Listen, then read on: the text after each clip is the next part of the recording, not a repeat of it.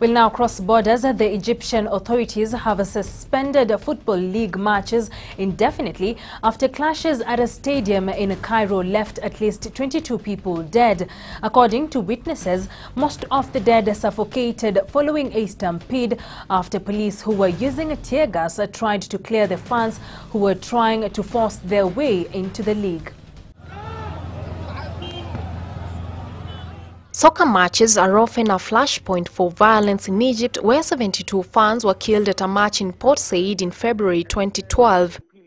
Flash forward to 2015, 22 people were killed outside an Egyptian soccer match when security forces barred fans from entering the stadium.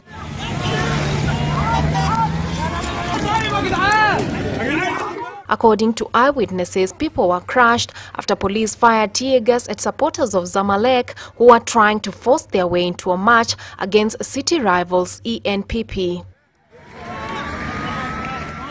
The fans blamed the authorities for opening only a single gate. The public prosecution has now ordered the arrest of the leaders of the Zamalek supporters group, Ultras White Knights, after Sunday's incident.